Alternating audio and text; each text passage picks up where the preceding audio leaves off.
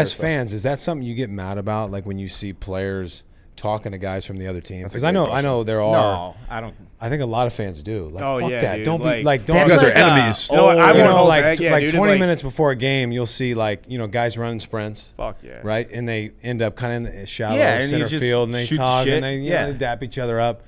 I think it's great. I think fans would like it. I think there is a line like what I absolutely fucking hated was when Derek Jeter did his retirement tour and everybody sucking him off with gifts at home plate. It's like, get the fuck out of here. And the Yankees finished 4 games out of a playoff spot. It's like, come on, man. This is like too much for me. But like shooting the shit like pregame. Well, they're not doing that for Pujols, which as much. I think certain guys like you should do something like that for. I disagree with that. Like Mariano Rivera, they did stuff for him.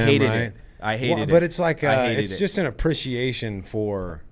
You don't like it at all? No. You don't like guys. There's a time and place for it, and it's not before the game. Don't give a flying fuck but about don't you Mariano think there's Rivera? something special about like peers respecting each other? Like even if you compete against them, I mean, just an appreciation. A pregame ceremony. When Yachty and Pujols got their stuff from the Cubs, I liked it.